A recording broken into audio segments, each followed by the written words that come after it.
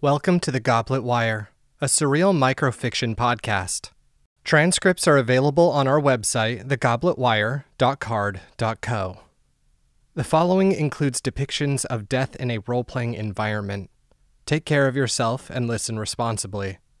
This is Episode 8, The Insatiable Cataclysm of Absence, written by Justin Hellstrom.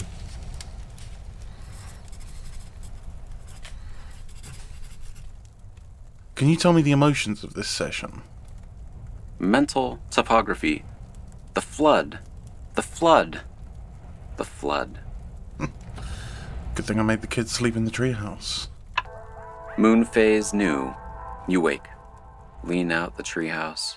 See that the mountain is blacker than the sky and there are no stars. Are you afraid? Always.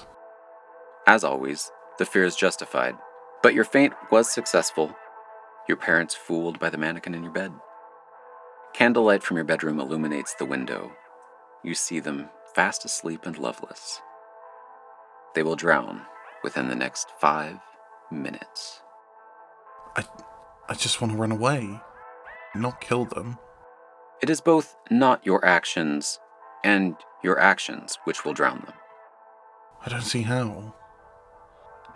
Well, I guess I wait to watch them drown and choose a toy from my pocket. Can the Daimtron swim? Not well.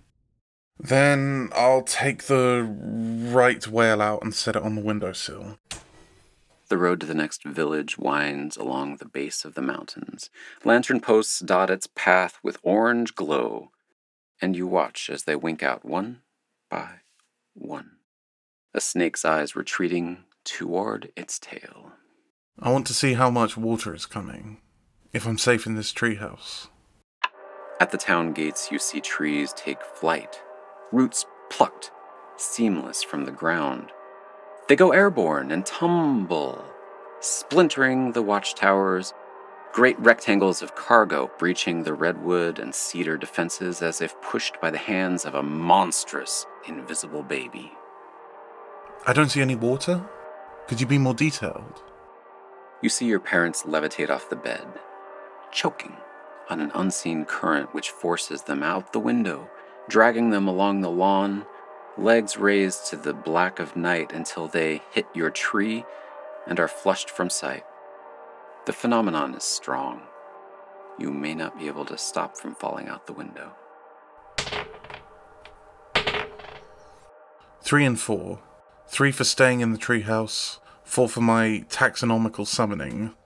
I wish the whale to be just big enough to not break the treehouse. The clear water flow is preternatural, beguiling. Your hands waver in their symbol work. Your incantation is stuttered. The wooden whale bulges with flesh and flipper and fluke and erupts from the treehouse, rending it in two with you sat on the brow. I don't have a home anymore. You never did you? How does my projection feel? Your projection feels the same as you. But I don't know how I feel. I want you to tell me. Heads. Do it. Doing so may kill you. Shall we proceed? Me or my projection? I'm ready.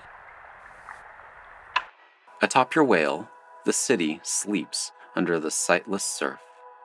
Weather vanes cast away on unseen breeze, and glass drifts as a magnetic star field. A million luminescent cuts lie in wait. But you are separate from it. From the baker pinned to the ribs of a carriage, the Archer twins somersaulting as dandelion seeds before being sucked into the well, fairies headed for the center of the world, but you are separate from it.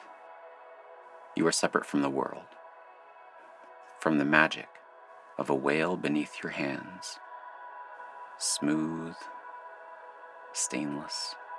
More specific, please. I want to feel it all. Eternal dissonance has befallen you.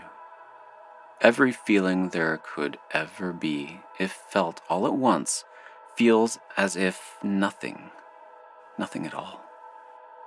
The insatiable cataclysm of absence. It is this you feel most.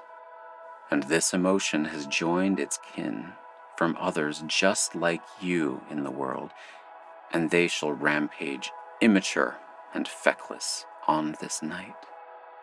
Where is this phenomenon taking us? You no longer know. In the throes of your contemplations, the whale was impaled on the bell tower.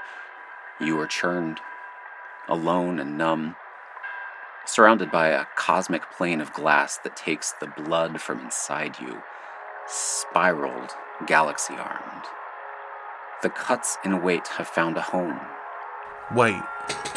Your life leaks away in tendrils, pale wisps, the cursive handwriting of all of the words that you were too weak to write. Stop. And in their confluence, their runes, you see the shape of something vast and beautiful just on the verge of being born. Something that can only become alive. Can only become happy without your presence among the living, without your blood pumping, without you being able to feel. There it is. Call sign blue flame eliminated. No way. Password revoked. Would you... Campaign termination protocol complete. Roll for your final words. 2.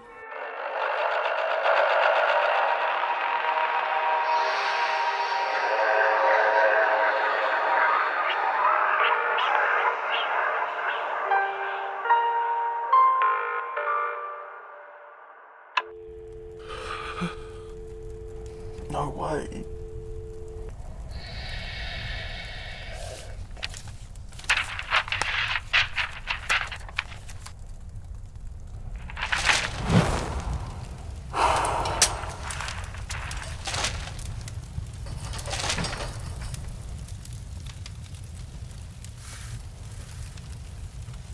It's so warm.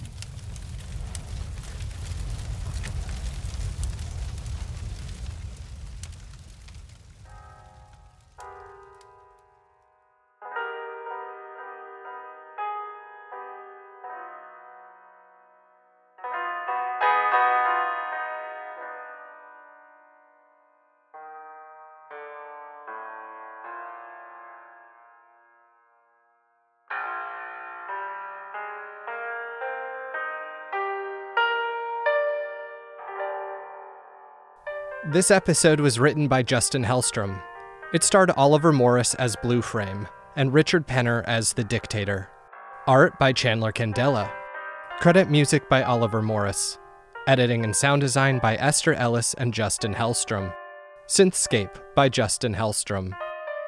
We've partnered with the Apollo Podcast app to create a custom carousel for the Goblet Wire. Go to the creators of the Goblet Wire section on the front page of their app to quickly subscribe to and download all of the shows our writers have made. There are just over 200 of you who download every episode. We're still working hard to grow this show, and I'd love your help. If you like this show, I'd be most grateful if you recommended it to a friend, a stranger, on a Reddit thread, a Twitter response. Post a sticky note in your laundromat. Ask the next telemarketer if they'll consider subscribing. Put the Dictator in your own role-playing game and send your players here when they want more answers. More than iTunes reviews or monetary support, sharing the show does the most to get us to that next level. And with that next level comes more Goblet Wire. We've got 4 episodes left in this batch. You won't want to miss them. Next week is episode 9, The Fated Starling, by Eli Barraza.